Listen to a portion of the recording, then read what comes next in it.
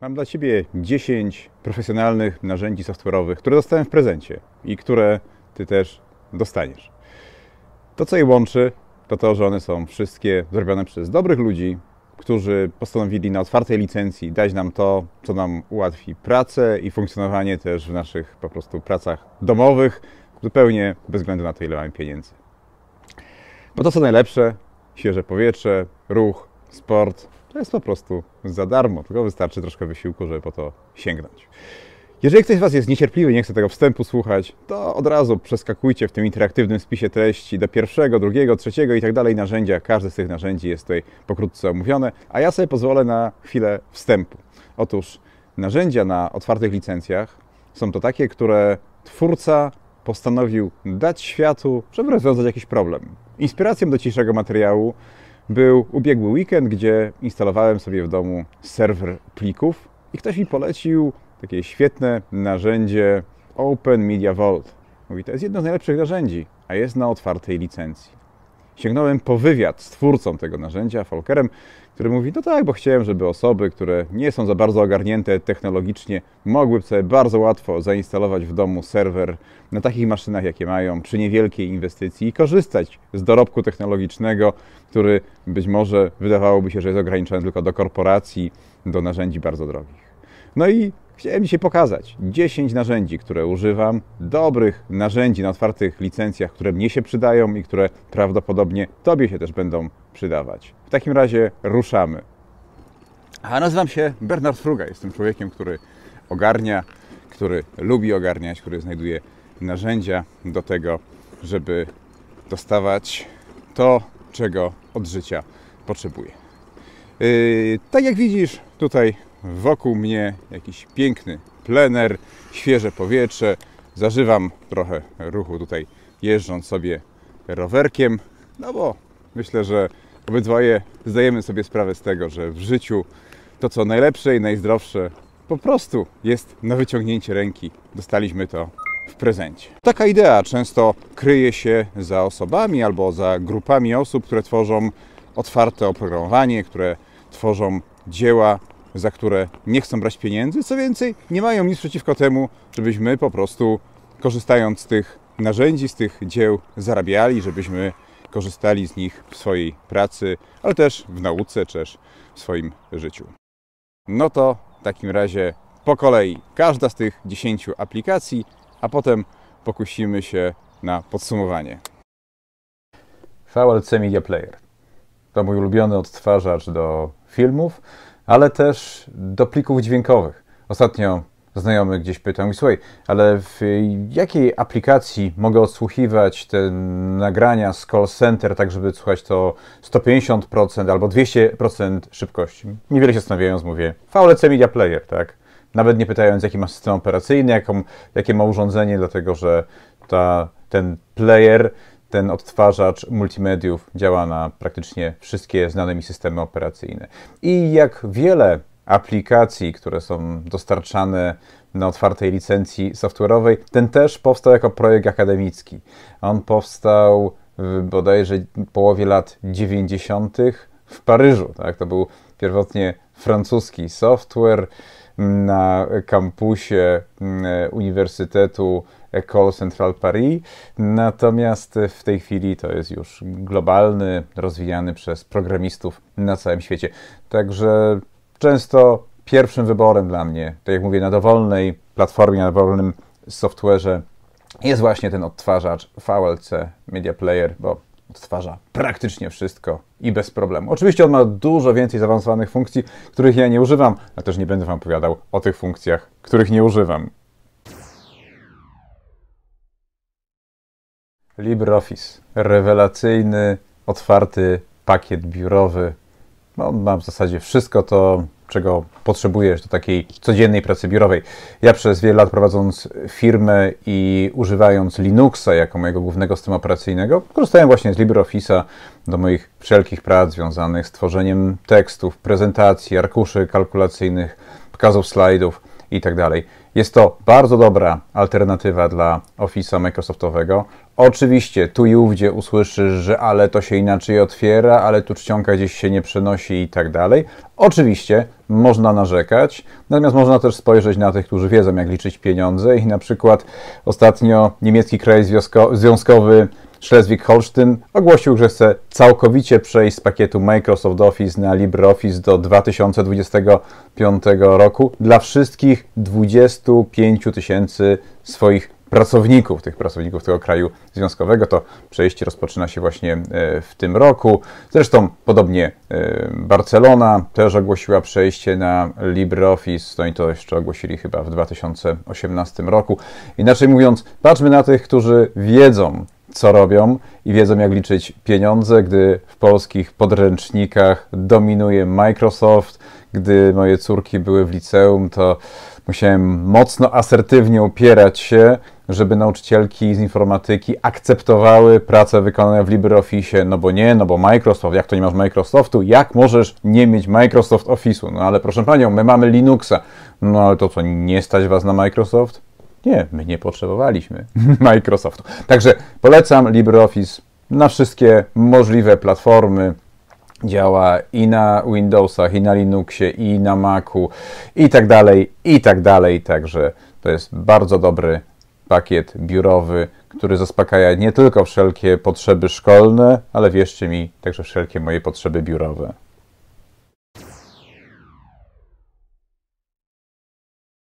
GIMP, Image Manipulation Program, to kolejne bardzo dobre narzędzie, które ma swoje korzenie w świecie uniwersyteckim, tym razem Uniwersytet Kalifornijski w Berkeley, połowa lat 90. i tam przez jeden semestr Spencer Kimball i Peter Mattis zaczęli rozwijać GIMPa. No, w tej chwili jest to narzędzie, które jest dostępne na całym świecie, zarówno na Linuxa, na Maca, na Windowsy. I jest to dla mnie narzędziem pierwszego wyboru, jeśli chodzi o obróbkę obrazów. To szczególnie wtedy, gdy potrzebuję nakładać warstwy, czyli sobie importujesz jakiś obraz, ale potrzebujesz do niego wkleić jakiś inny obraz, jakiś napis i tak dalej. To bardzo dobrze działa, także tutaj GIMP jest dobrą alternatywą dla drogich, korporacyjnych pakietów graficznych. I oczywiście ktoś, kto żyje z obróbki graficznej, powie tak, ale ja potrzebuję inne narzędzia, na przykład firmy Adobe. Być może tak, natomiast jestem przekonany, że dla większości z nas to, co posiada GIMP, jeżeli trochę wysiłku włożymy w to, żeby go lepiej poznać, to ten GIMP posiada wszystko to, czego potrzebujemy. Audacity, mój ulubiony program do obróbki audio. Chyba wszystkie audiobooki, które nagrywałem, które wypuszczałem, czy materiały dźwiękowe dla moich klientów, to właśnie były robione na Audacity. I to Audacity tak sobie wędruje ze mną przez systemy operacyjne, bo kiedyś było to na Linuxie, potem na Windowsach, teraz na Macu. To samo narzędzie, bardzo dobre, to zresztą słyszałem, że to jest narzędzie też często wybierane przez profesjonalistów, które pozwala nie tylko przycinać, kopiować, wklejać elementy dźwiękowe, ale jest bardzo dużo filtrów. Wszystko to, co potrzebujesz z plikiem dźwiękowym zrobić, to zrobisz właśnie w Audacity. Także polecam, zainteresuj się tym narzędziem, jeżeli masz cokolwiek do czynienia z obróbką dźwięku, na przykład czy jako podcast, czy właśnie jak w moim przypadku audiobooki, czy materiały dźwiękowe dla moich klientów. Także to dobry, też nie nowy materiał, bo Audacity skończyło 20 lat. Ono gdzieś było tworzone w maju roku 2000. Znowu gdzieś tam w tle uczelnia, tym razem Carnegie Mellon University, tam to powstawało. Także jak widzimy, mamy niezły plon tego, co czynią studenci, szczególnie studenci uczelni amerykańskich.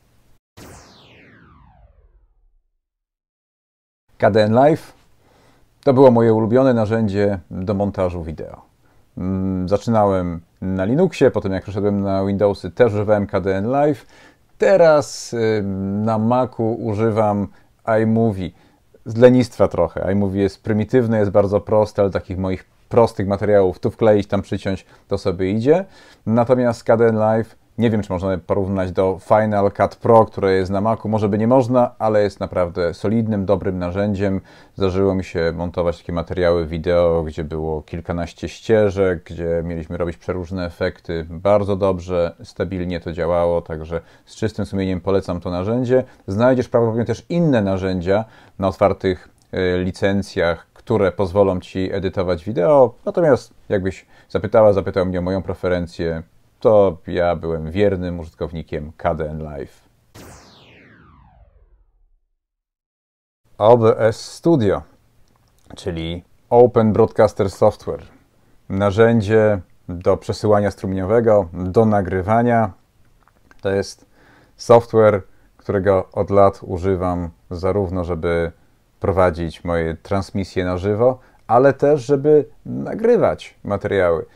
Niekiedy zamiast wrzucać wysiłek w to, żeby robić obróbkę materiału już po nagraniu, to sobie wcześniej poustawiam te wszystkie tła, sceny, napisy, nagrywam w OBS-ie i w zasadzie jest już gotowy film, który można by gdzieś podać dalej. Niektórzy mówią, że OBS jest trudny do nauki, że wymaga dużo czasu. Być może tak, nie jest on tak trywialny w konfiguracji i w obsłudze jak narzędzia komercyjne do streamowania, do transmisji. Natomiast w internecie mamy bardzo dużo materiałów edukacyjnych, filmów, treści, które pozwalają nauczyć się OBS-a. Ja jestem zachwycony OBS-em i podobnie jak w przypadku innych narzędzi, ten OBS gdzieś tam idzie za mną, od Linuxa przez Windowsy aż po Maca, także jeżeli masz potrzeby związane z transmisją materiałów wideo, ale też nagrywaniem, to myślę, że warto rzucić na OBS-a dobry, solidny kawałek software'u. FileZilla.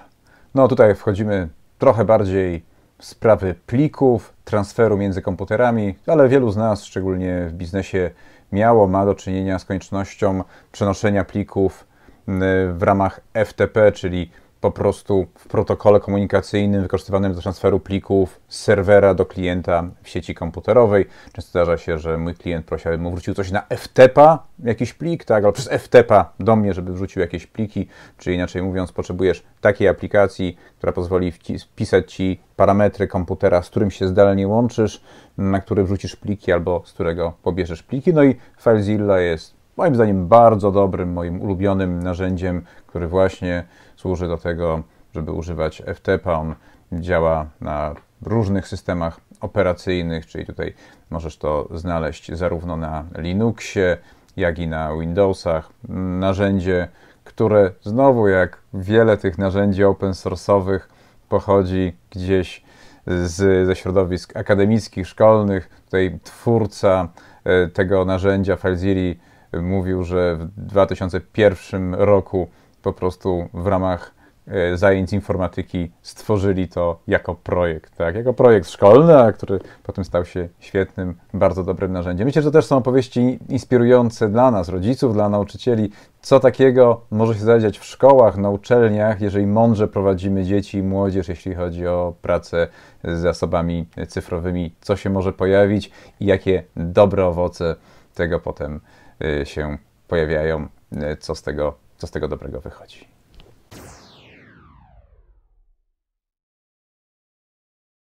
Zip, narzędzie dla użytkowników Windowsa i Linuxa. Na Macu tego Zipa nie poużywasz, natomiast jest to bardzo dobre narzędzie służące do archiwizacji plików.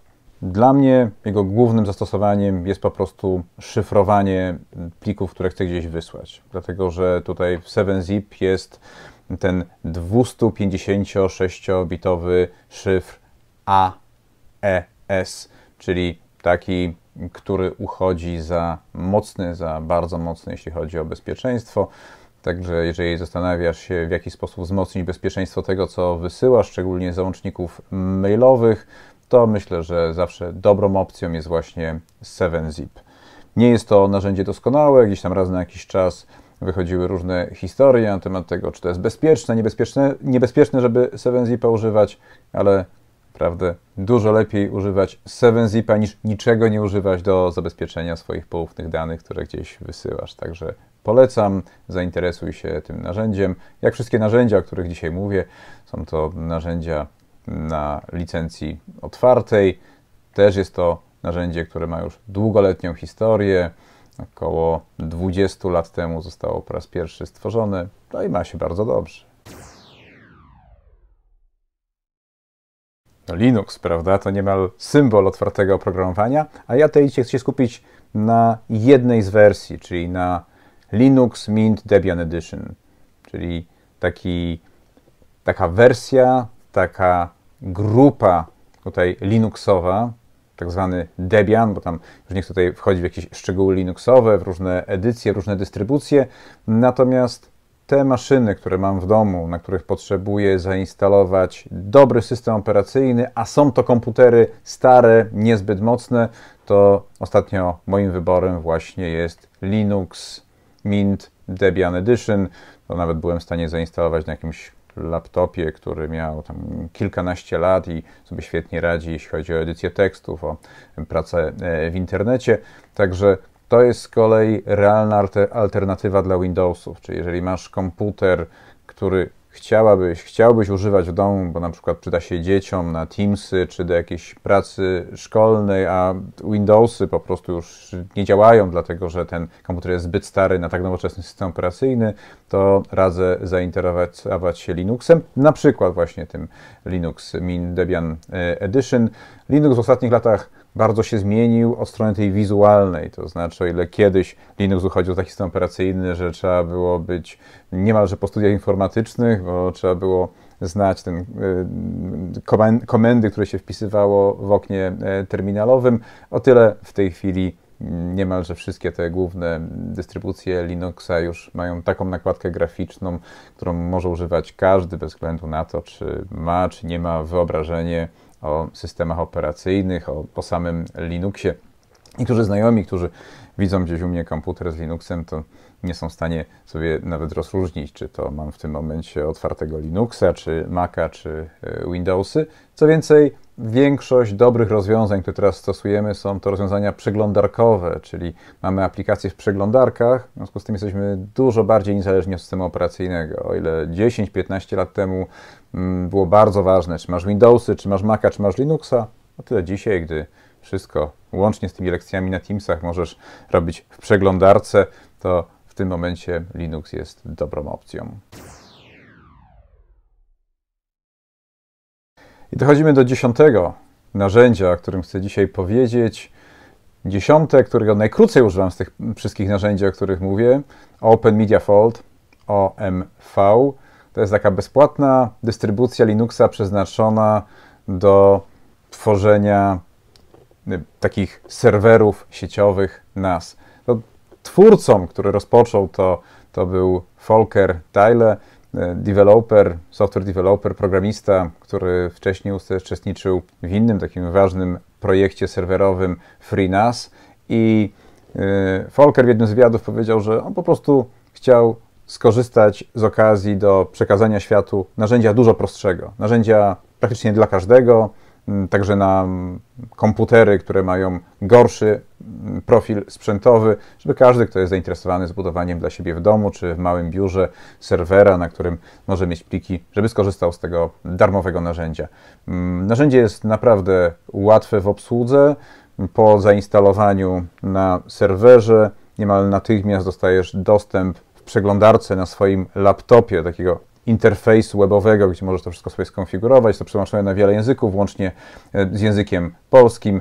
Także jeżeli myślisz o tym, żeby sobie gdzieś w domu postawić serwer plików, a w tym momencie nie masz tych 2, 3 czy 4 tysięcy, żeby zakupić już gotowe rozwiązanie serwerowe, to być może możesz samodzielnie, jeżeli masz jakąś smykałkę do zbudowania prostego komputera serwerowego, zbudować sobie właśnie serwer i zainstalować tam system Openmediavault.